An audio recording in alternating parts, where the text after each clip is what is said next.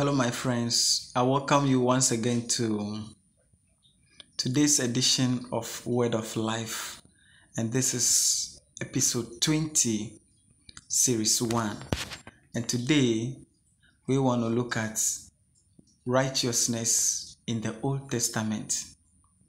Righteousness in the Old Testament. How did the people of the Old Testament become righteous?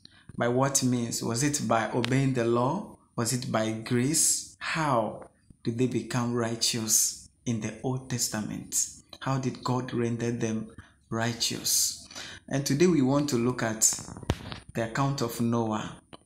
And let's look at Genesis chapter 6, verse 9. Genesis chapter 6, verse 9. These are the generations of Noah. Noah was a just man and perfect in his generation, and Noah walked with God. Here is the Bible saying Noah was a just man and perfect. Noah was a perfect man in his generation, and he walked with God. So the question I want to ask here is, was Noah righteous by his own deed? Has he attained a sinless perfection? Was it because he lived a perfect life without any sin, without any iota of sin in his life? What made Noah perfect as the Bible described? Let's look at Genesis chapter 6, verse 8. Genesis chapter 6, verse 8. But Noah found grace in the eyes of the Lord. Hallelujah. But Noah found grace in the eyes of the Lord. This was what transpired first before Noah became perfect in verse 9. So this suggests and this implies that anytime a man found grace in the eyes of the Lord, that man becomes righteous automatically. That man becomes perfect automatically. Anytime God give his grace upon someone or pour his grace upon someone, that man becomes righteous. All his sins are wiped away, because the Bible says love covers multitude of sins. So today it is the same grace that Jesus has brought unto all men. All you need to do is to accept the grace of God by believing in the name of the Holy Son of God, by believing in Jesus and by receiving him into your life as your Lord and your Savior. This is how you receive the grace of God that came through Jesus. So Noah wasn't really perfect, not because Noah didn't sin, he never committed any sin, and then he lived all his life so holy, so perfect. That's what the Bible was describing. No, it was simply because in Genesis chapter 6 verse 8, Noah found grace in the eyes of the Lord. Then in verse 9, after he found grace in verse 8, in verse 9 he became perfect. So anytime a man finds grace in the eyes of the Lord, he becomes perfect. Today it is the same grace that Jesus has given to you, my friend. Just believe in him, just receive him as your Lord and your Savior, and you really be very perfect in the eyes of the Lord. Now, let's look at what happened after the flood. Let's look at, let's probe a bit more into the life of Noah after the flood. And that's from Genesis chapter 9, verse 18 to 27. Verse 18.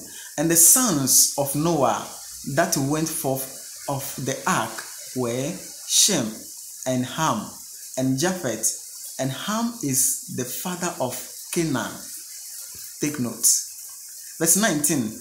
These are the 3 sons of Noah, and of them was the whole world, or the whole earth, overspread.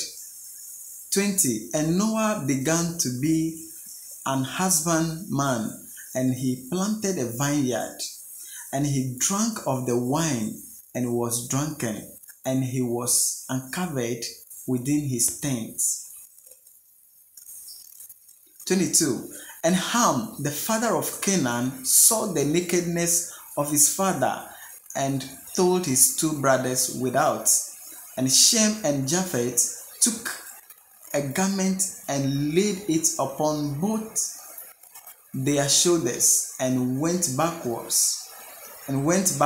and covered the nakedness of their father, and their faces were backward, and they saw not their father's nakedness. 24.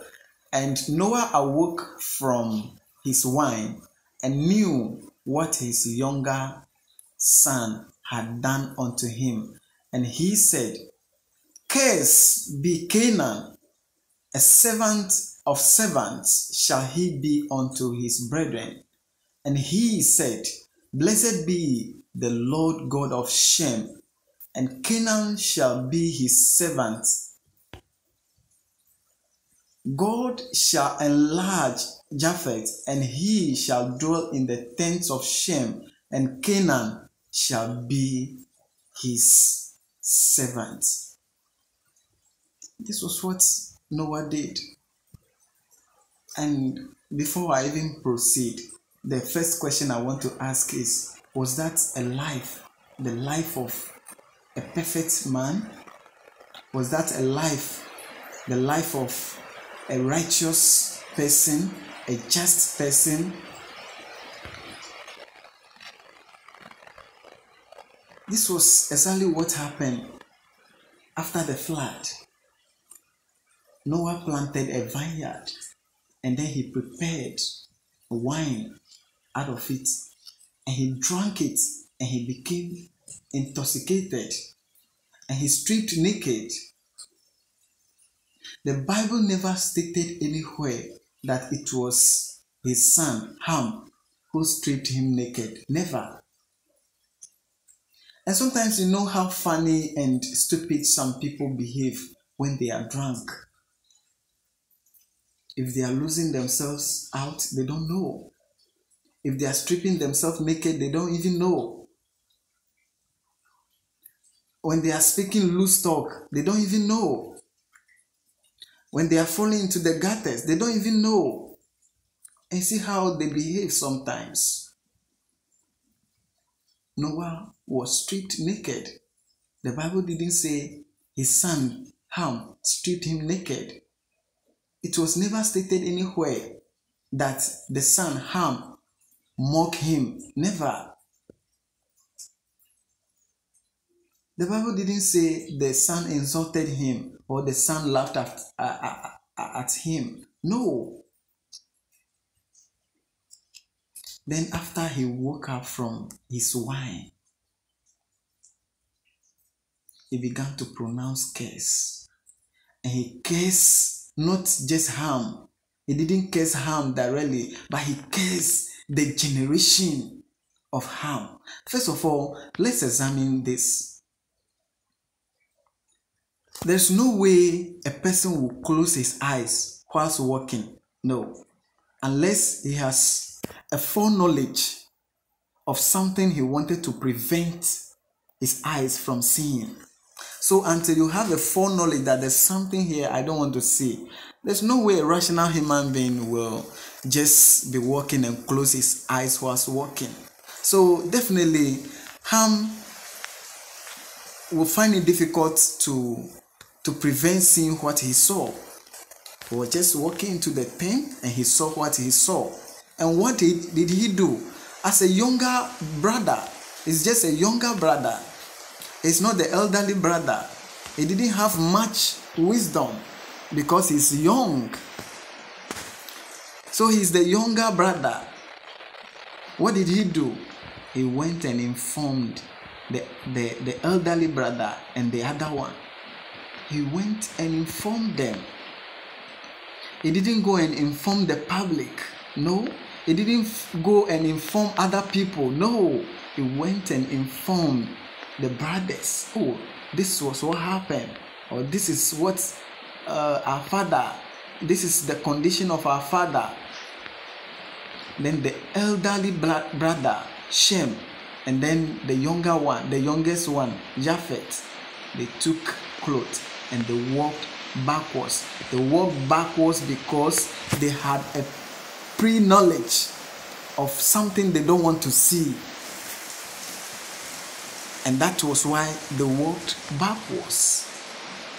And then they went and covered the nakedness of their father, Noah. Now, you have to.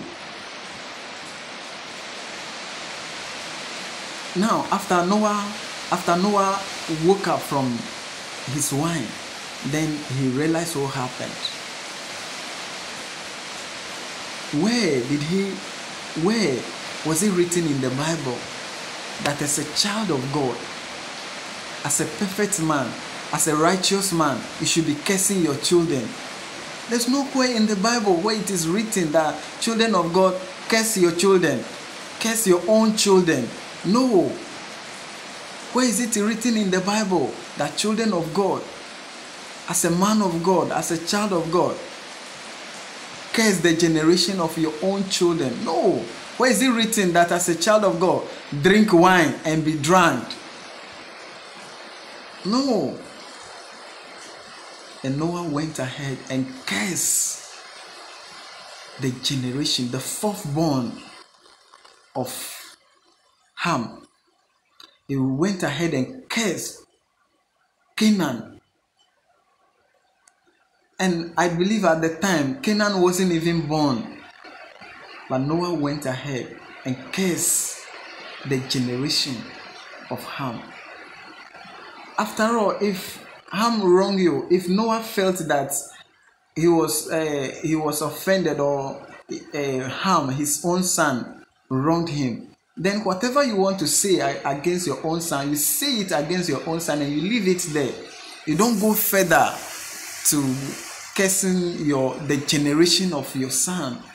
No, that's so bad. That's so bad. That's so very bad. So he went ahead and cursed the generation of Ham. And today, people believe, some theologians believe that Canaan is Africa today. And today, as you can see, Africa has become one of the least developed continents in the whole world. And Africa has become the slave to all other world. Africa has become slave to the European world. Africa has become slave to many other people in the continent.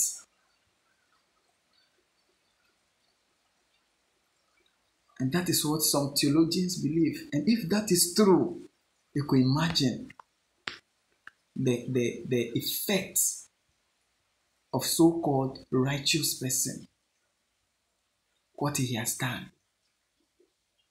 So Noah was righteous not because he attained sinless perfection.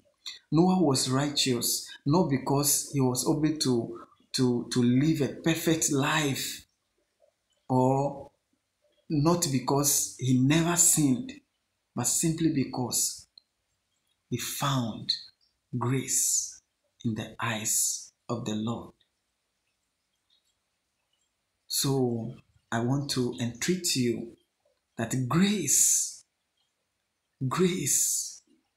is the only thing that renders a man perfect, that renders a man righteous. Our own works, the works of the law, can never in any way make us righteous. It can never render us perfect.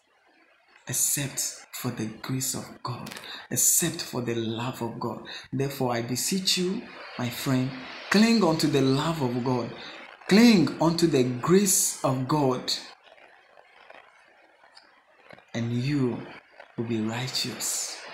On this note, may the grace of our Lord Jesus Christ be multiplied unto you. Next time we will look at Abraham and many others.